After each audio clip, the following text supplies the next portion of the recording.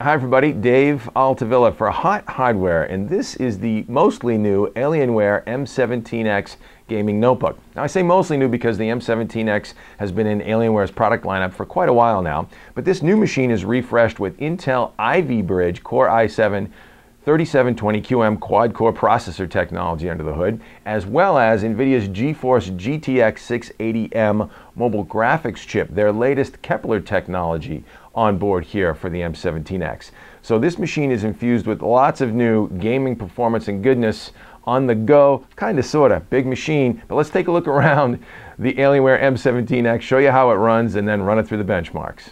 Alrighty, so the M17X that we'll be taking a look at here today is based on Intel's third generation Ivy Bridge Core i7 3720QM quad-core processor with 6 meg of onboard cache, a base frequency of 2.6 gigahertz, and a max turbo boost frequency of 3.6 gigahertz.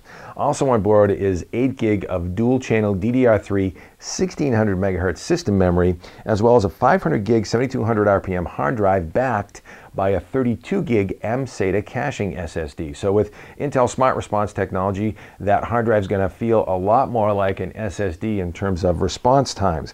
Also on board the system is an NVIDIA GeForce GTX 680M mobile graphics engine backed by 2 gig of GDDR5 system memory. This is NVIDIA's latest Kepler-based architecture for mobile graphics applications, and one of the fastest GPUs on the market for copious amounts of gaming bandwidth. The panel is a gorgeous 17.3 inch wide FHD display with a native resolution of 1920 by 1080.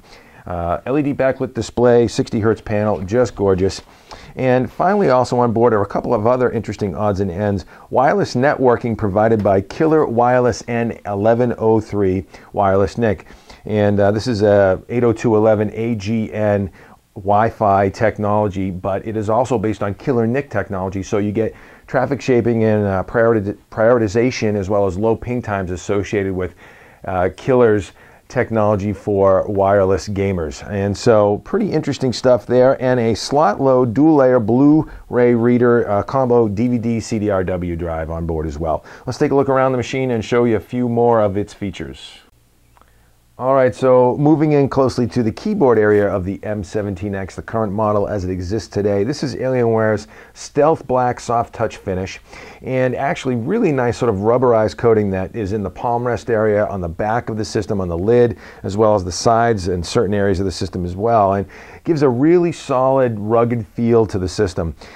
Actually resists fingerprints fairly well. You might muck it up a little bit, and then it does clean up fairly easily as well. Again, that rubberized finish, so we really like that. It's really sharp and sort of minimalistic, and the keyboard area is really large. Nice sort of textured, or I should say beveled keycaps that sort of contour to your fingers. You get a full numpad over here, and of course this is a backlit keyboard. So with Alien Effects, you can change the color map of the keyboard in various zones. You've actually got 9 zones in this model.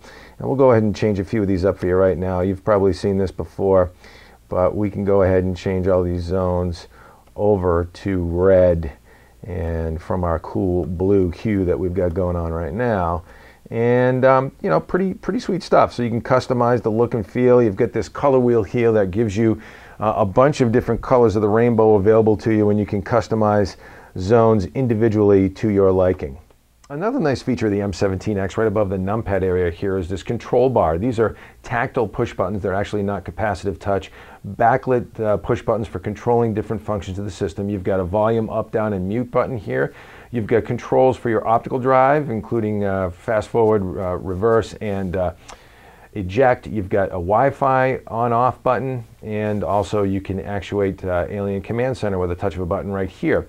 And then of course over here is the signature Alien Head power button, combo HDD status indicator light.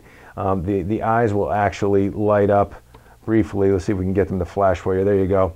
As you are indicating some activity on the hard drive. So some nice features with the M17X in terms of that extra little bling for the gamers out there.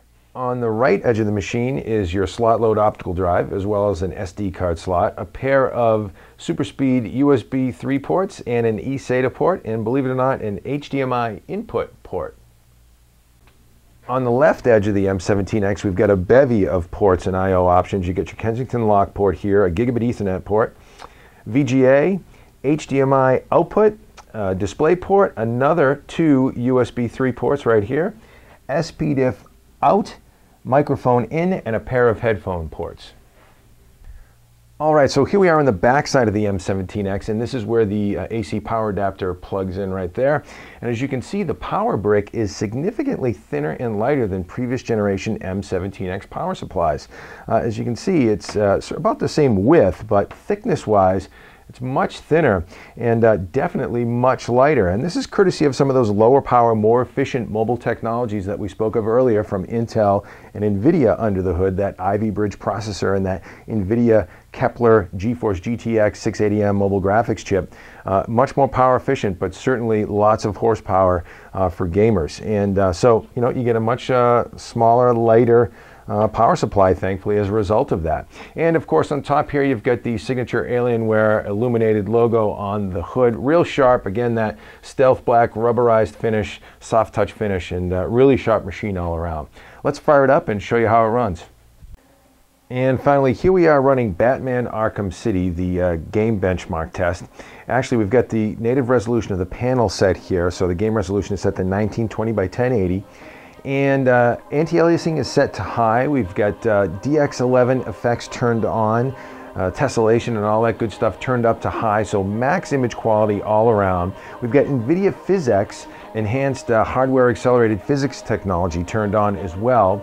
So you can see in this next scene coming up, lots of shrapnel, lots of rubble flying here. So again, PhysX acceleration turned on.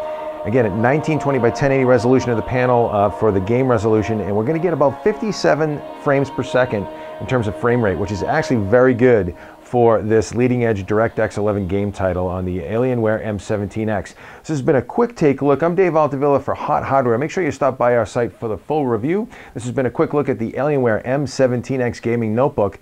Thanks for stopping by.